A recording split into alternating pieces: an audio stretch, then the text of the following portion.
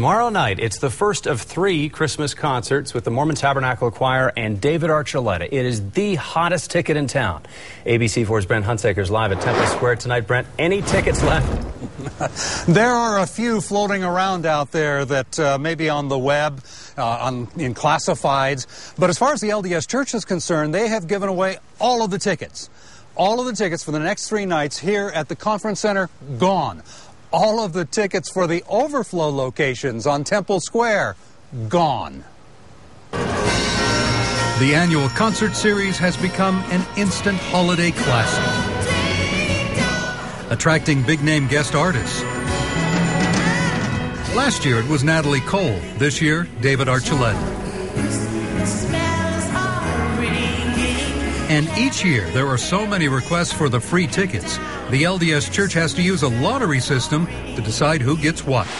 I tried to get some of the lucky ones. Yeah, we're lucky. To give up their tickets, but no luck. That's what the tickets look like. No one would even let me hold them. No, I want these. These are mine. And no one would sell them. You're not going to sell these online? No. Checking online at StubHub and Craigslist, most of the ads were from people looking for tickets, like this one entitled, "I'm in need of a small miracle." Others were more blunt.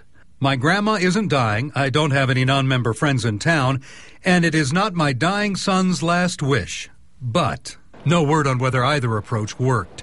Another ticket seeker wrote me that he'd gotten several solicitations, anywhere from $50 to $100 per ticket.